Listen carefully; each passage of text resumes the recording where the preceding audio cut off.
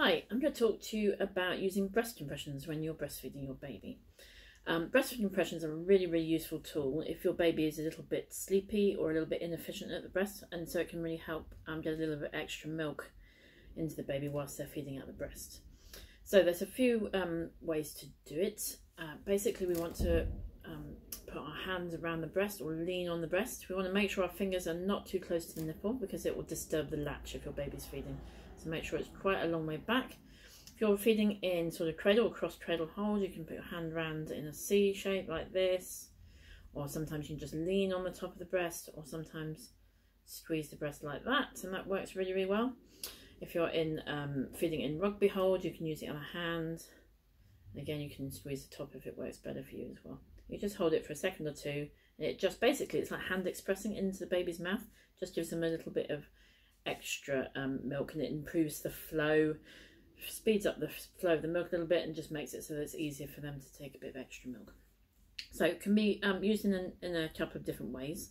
Sometimes if babies are a little bit reluctant to feed in the first place, it can work quite well. So if you latch your baby on, they quite often initially have a suck, because that's a reflex action. As the nipple hits the roof of the mouth, it basically makes the babies suck. It's a reflex action.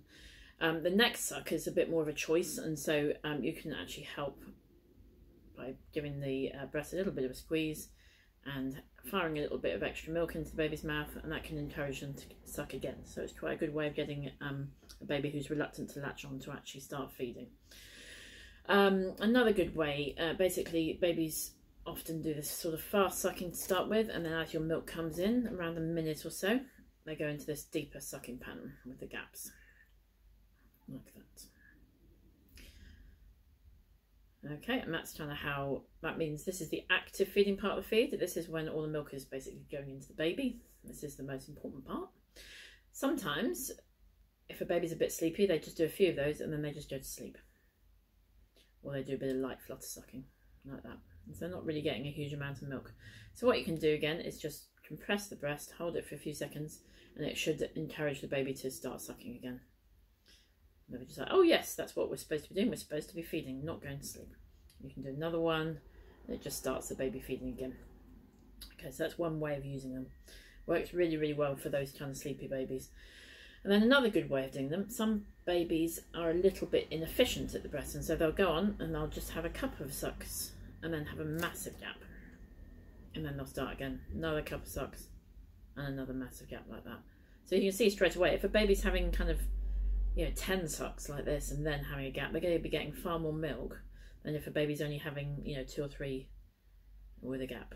Okay, so what we can do in this situation is baby starts sucking, and then you compress the breast, and it should encourage them to continue sucking for a little bit longer before they have a gap. And you let go, and then baby starts sucking again, and you compress again, and it continues that sucking burst for a little bit longer. So it just means it can be helpful to get a little bit of extra milk into your baby. So that's basically what they're about. So as I said, they're really useful if your baby's either really sleepy when they're first born, over the first week or two, or if they're a little bit uncoordinated and just not doing very many sucks every time they feed. And so it can be really good if you're struggling at all with babies putting on weight, or maybe you're having to top up and you're trying to reduce your top ups. It can be a really good way of just sort of making them take more milk actually at the breast. So hopefully that will be helpful for you.